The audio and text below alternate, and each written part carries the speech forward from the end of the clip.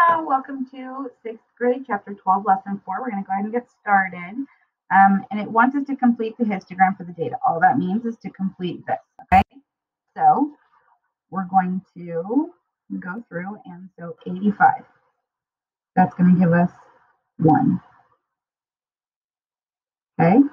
87 is going to give us another 1.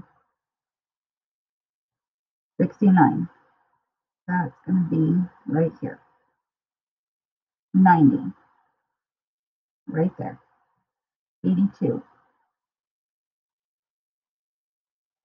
75. 74. 76. 84. 87. 99. 65. 75. 76. 83. 87. 91. 83. 92. And 69. Okay, so now you can take the time to color all those in if you want to. I'm not going to. We don't need it. Okay, so it wants to know what the numbers on the x-axis represent. Well, it's the frequency. It says frequency, but scores on a math test. Well, who scores those? Students. So it's the number of students.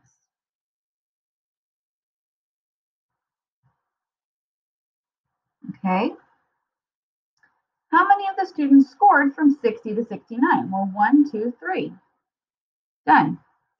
Okay. Says to use the histogram to find the number of students who got a score of 80 or greater. So 1, 2, 3, 4, 5, 6, 7, 8, 9, 10, 11, 12. 12.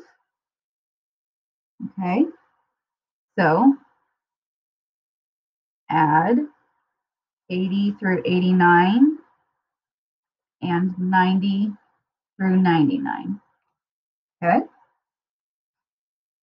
And we're done with that one. Okay.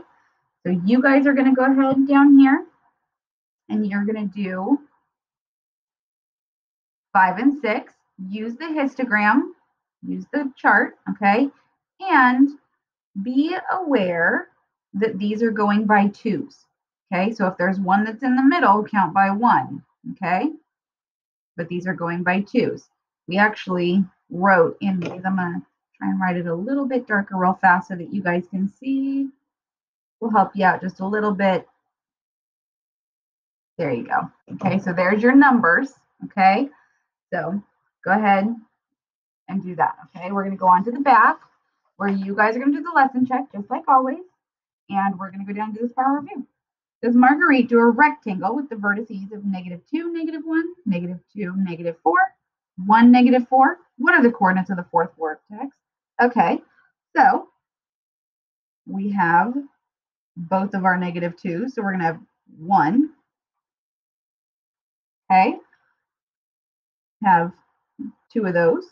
We have 2 of those, which means our next one is going to be -1. That is our ordered pair. Okay, is 1, -1.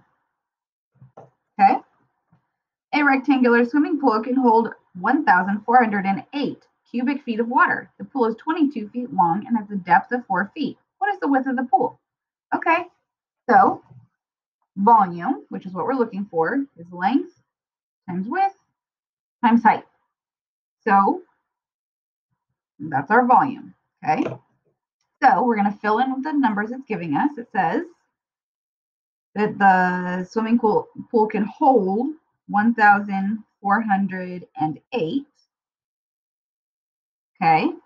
The pool is 22 feet long, has a depth, which is the height, of 4 feet, and it wants to know what the width is. Okay. So first we need to combine like terms. So 4 times 22 is going to be 88.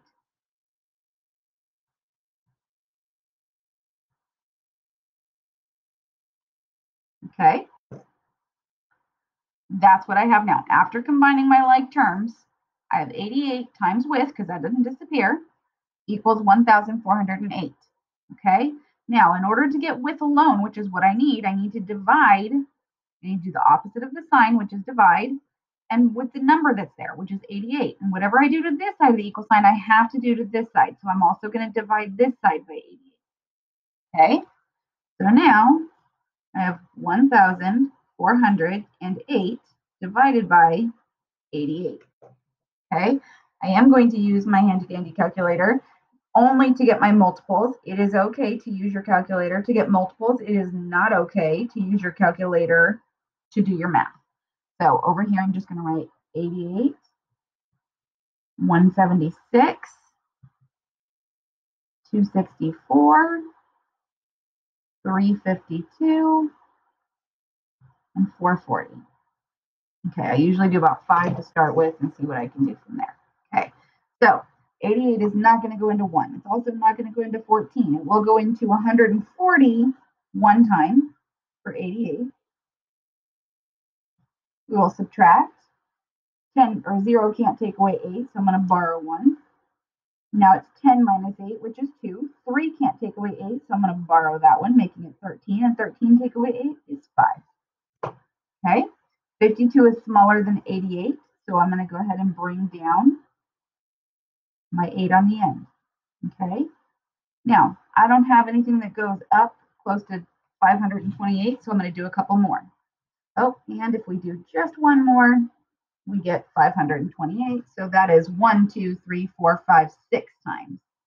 6 times that, 528, subtract, get 0. So now your width is 16. 16, and it will be in feet. Okay? All right. Deshaun is using this frequency table to make a relative frequency table. What percent should he write in the relative frequency column for 5 to 9 push-ups? So your fraction, I'm going to go ahead and use the same page because we don't need that much room, okay, will be 7, because for 5 to 9 it says 7, okay? And then we need to add these up.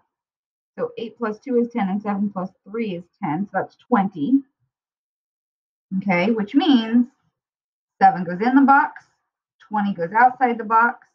Obviously 20 is not going to go into 7, so we're going to put a decimal and move it up and put a 0, okay?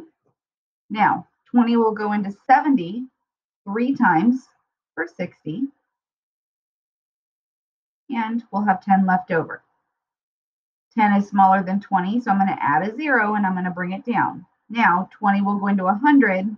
5 times 20 is 100. We get 0. Now, when we are doing percents from decimals, we move the decimal 2 times. That is 35%.